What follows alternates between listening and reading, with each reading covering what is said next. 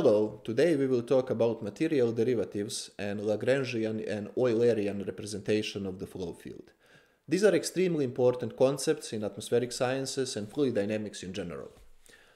In Eulerian representation of the flow field, we carry out measurements at fixed point in space and time is changing.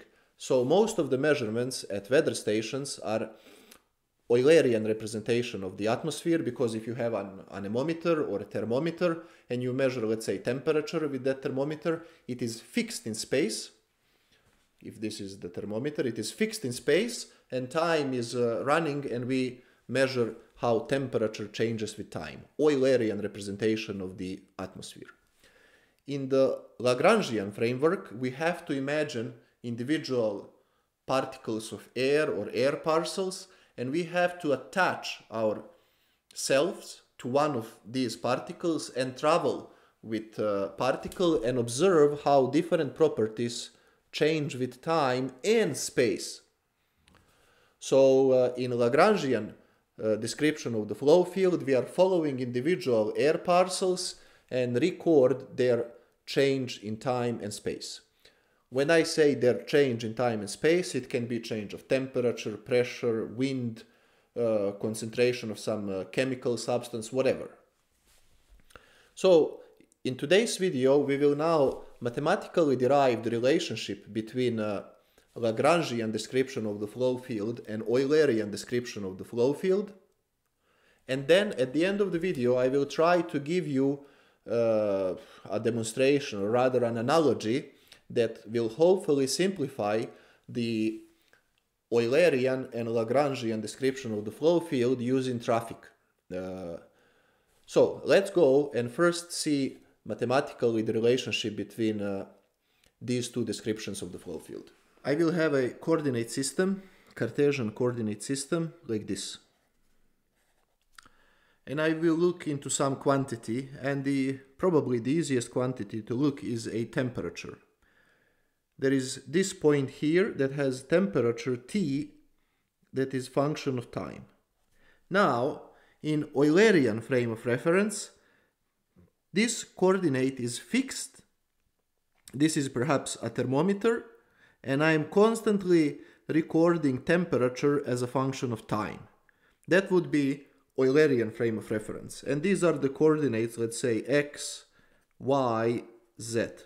And they are fixed, so the coordinates of this point are fixed in time.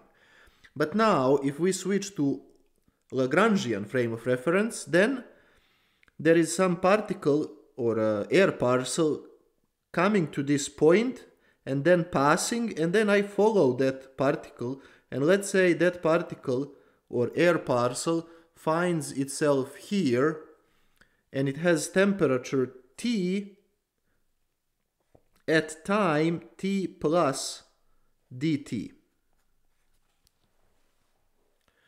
where dt is an infinitesimally small increment in time.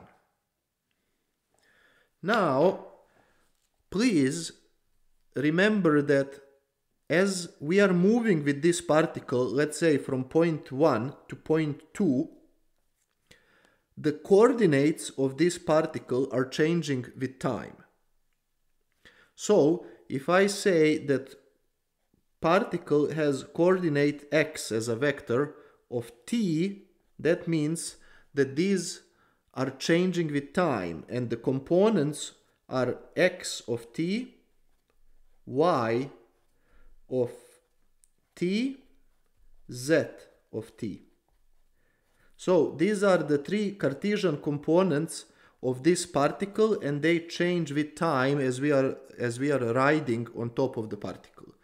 Now, what is the total change in temperature, dt? dt will be equal, well, I need to do total derivative of this function, and this function is function of time as well as space, but space is also a function of time. So, dt will be delta t over delta t times dt plus delta t over delta x times dx plus delta t delta y times dy and plus delta t delta z times dz. One more time, total derivative of temperature in this case is the rate of change of temperature times the increment of time. Rate of change of temperature along the x component, so for example along in this direction, times the distance in that direction. Rate of change along the y direction times the distance dy, and the same in the z direction. In this case it would be that rate of change along this distance times that distance. Now I will divide this with dt, and I will get that dt is equal delta t over delta t plus dx over dt is u delta t delta x plus dy dt is v component of velocity delta t delta y, and plus dz dt is the w or vertical component of the velocity delta t delta z. We can kind of simplify this a little bit more if we say that wind has components u in the I direction plus v in the j direction plus w in the k direction, where I, j and k are the unit vectors in the x, y and z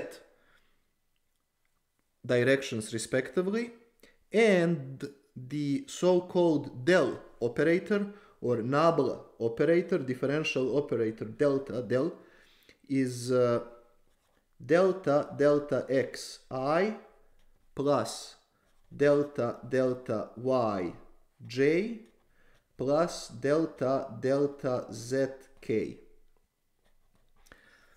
If I acknowledge these two, then the above expression becomes dt is delta t over delta t plus u dot nabla acting on t. And this is the definition of material or substantial derivative. It has two terms. We usually call this term unsteady term, and this one in atmospheric sciences we call it advective term. If you are studying fluid dynamics, then probably they call it convective term. So there is this change of terminology. In atmospheric sciences we call convection the vertical component of this term. Anything in the vertical direction is convection, but if we have something in the horizontal direction or unknown direction, then we usually just say advection. Now this derivation, as you saw, was related to temperature, but you can replace temperature with any other quantity, density, pressure, salinity of water, whatever.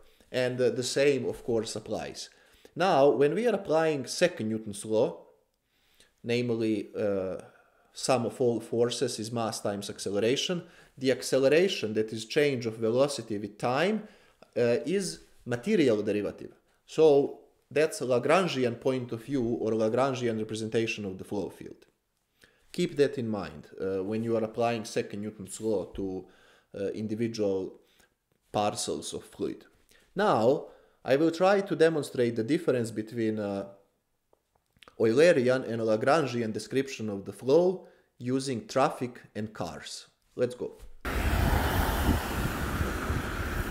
I am in downtown of Montreal, and what you see now is Eulerian point of view.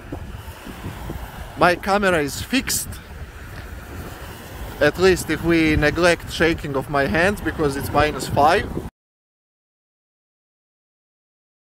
and I don't have gloves. But I'm looking at these cars, and we can say that each car is an air parcel. I am measuring velocity of these cars, which is, let's say, wind velocity. You can see that some cars are moving fast, some cars are moving slow, and sometimes there is no cars at all, like right now. So my position in the space, as you can see, X is fixed, and I don't know what is happening at any other point in space except the one where I'm doing measurement. Now we have cars that stopped because in front of me to the right is lights, and this would be no wind. Now something is accelerating, which means air parcel represented by car is accelerating. Instead of car's velocity, we can also look at the color, which would mean I am looking in an Eulerian frame of reference how different colors are passing this line over here. Black car, blue car, again blue car, now we will have a white car, police, hello, and so on. Now, to demonstrate to you Lagrangian frame of reference, I would have to stop someone. I would have to stop someone. Let's try to stop this car. Oh, this girl stopped. That's nice. Hello. Hi. Can I jump in? Sure, come in. Oh, thank you. I'm Georgie. Hi, I'm Rebecca. What's up? Rebecca, can I have a ride? Of course. Where Oh. do you want to go? Just drive straight, let's say. I'm demonstrating something for YouTube. Oh, nice. So now we are in a Lagrangian frame of reference. I am riding with the air parcel, but because of the lights, the air parcel stopped. Oh, green. Now we are accelerating, and now I don't know anymore what is happening at the point where I did measurement in the Eulerian frame of reference. But now we are traveling with the particle, and I can feel acceleration, I can feel deceleration. Now, can you turn right, please? Sure. Oh, great. So now we are turning right. The air parcel is turning right. This is all Lagrangian frame of reference. But at the same time, I lost all the knowledge of that point over there at cross section where I did the original measurement.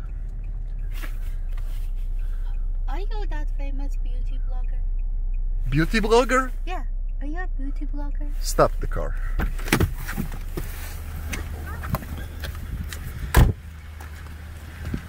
Beauty blogger? This is unacceptable. Beauty blogger. What is she talking about? What beauty blogger? This is atmospheric sciences.